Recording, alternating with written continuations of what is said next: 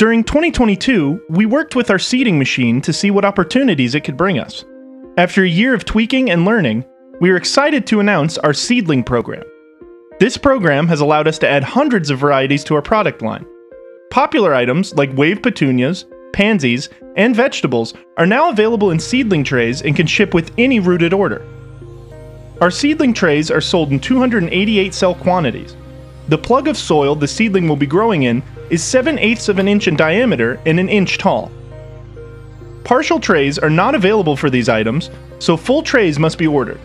If there is less than a full tray on availability, our system will allow you to order the remaining quantity. Seedling trays are cheaper than rooted liner trays and open up a much larger availability of varieties to you. You'll be getting more plants to the tray, which will reduce the cost per plant on freight. Seedling trays do require more care than rooted cuttings do upon arrival. The plugs are smaller, so more water is needed to keep the plants hydrated. You will want to transplant within a few days of receiving your seedlings, as they do not keep in their trays well. You will want to wait 2 to 3 weeks after transplanting before fertilizing your plants.